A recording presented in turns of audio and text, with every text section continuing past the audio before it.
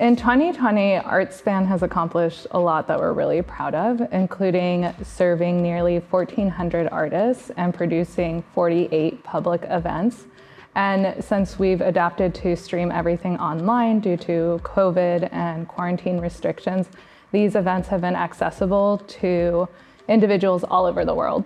During the pandemic, we have adapted our ArtSpan workshops and panel discussions and artist mixers to take place through the internet on Zoom. One of the greatest things about the ArtSpan community is there's no competitiveness. We're all in it together, and ArtSpan really helps facilitate that and bring everyone together and teach them how to help each other.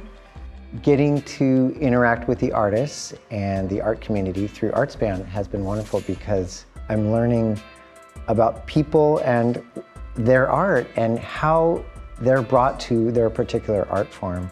And that's really nice for me as someone who didn't necessarily appreciate art when I was young.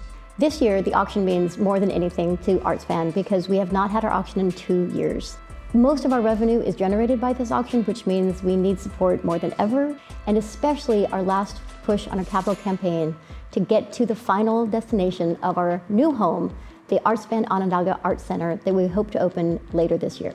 ArtSpan's Excelsior Art Initiative focuses on artists living or working in the Excelsior neighborhood, which is one of San Francisco's most ethnically diverse boroughs. The main focus is due to our future home, the ArtSpan Onondaga Community Arts Center, being developed there. And this gives us the opportunity to create ties with the neighborhood. If someone had asked us to take all of our programming and make it virtual, I would have said it would take years. And actually my staff was able to do it within a couple of weeks because it is important to make sure our artists are supported.